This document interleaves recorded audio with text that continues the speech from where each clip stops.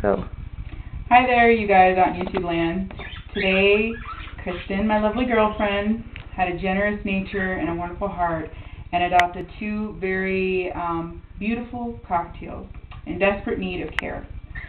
Now, when I saw these two birds in this pathetic, disgusting, dirty, absolutely wretched cage, I was absolutely and totally and completely fucking outraged.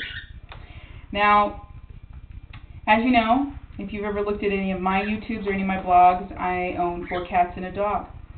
And I take care of my pets. They are completely spoiled and loved and adored. They go to the vet on a regular basis. They're constantly cared and tended to. I have 2 elderly pets, a Cocker Spaniel as well as a cat. They're both in their teens. And I have cared for them pretty much their entire lives to the highest degree of quality. Now, when I saw these poor birds, the bottom of their cage was full of rotting bark and piles of bird shit. Their food was the most weakest kind of food that you would feed basically an outdoor bird.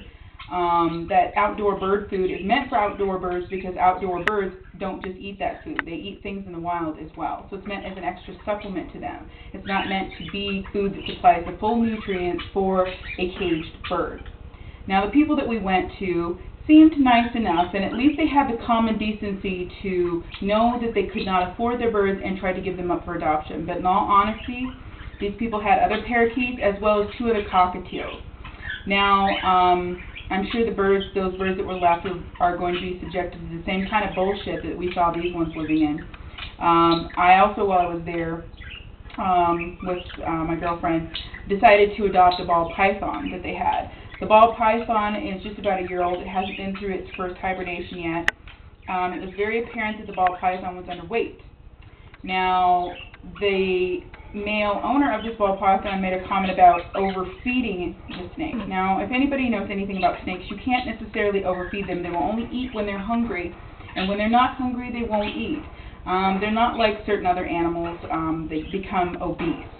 And I was rather shocked by their lack of proper UV lighting, as well as tank size, as well as the hygiene of the stuff that the snake was in.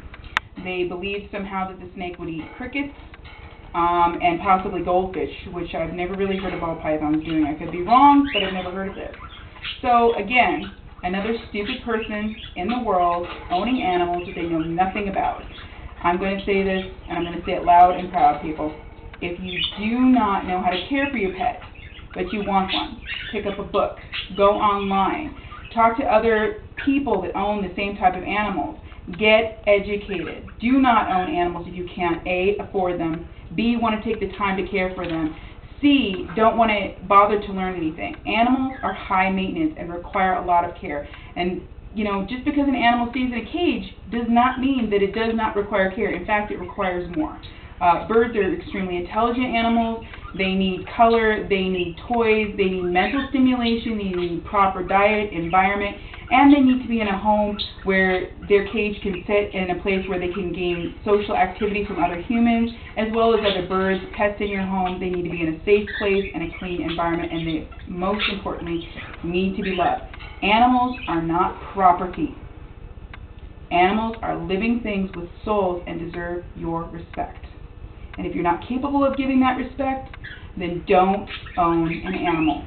Because it's more than just owning it like a piece of property. They are guests in your home and should be treated as such. So, now that I've got done with my little rant, be kind to your animals and show them the respect that they deserve. And if you're incapable of that, then at least just show respect enough for yourself to not own one to fuck up its life.